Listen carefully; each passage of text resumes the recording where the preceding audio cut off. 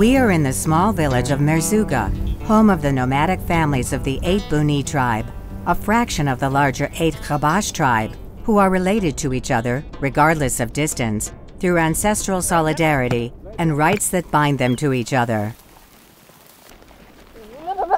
Youssef has been an orphan from childhood.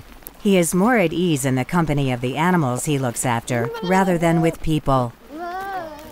Aisha, now over 30 years old, dreams of owning her own khaima tent one day.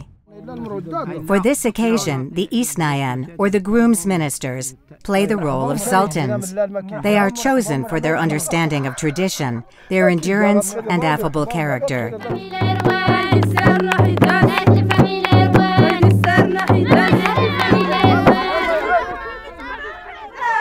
Marriage is one of the essential rites defining the identity of this community. Rituals have a strong symbolic value. Even though they may have lost some of their significance over time, they are still repeated scrupulously. From then on, the bride's face must remain hidden until the night of the wedding.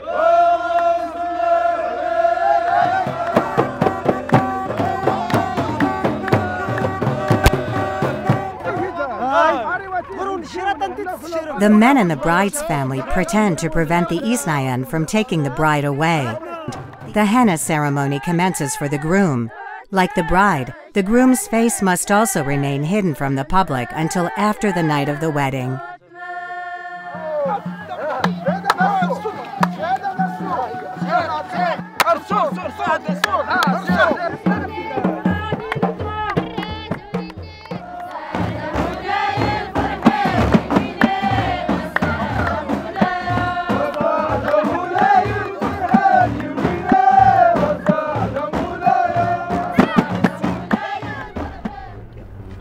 بسم الله المولات الوكيل سني عريم هاك عاوننا تخدم تريح ترصوت تمز تخ تليفونات ارتسوال ترخدم ور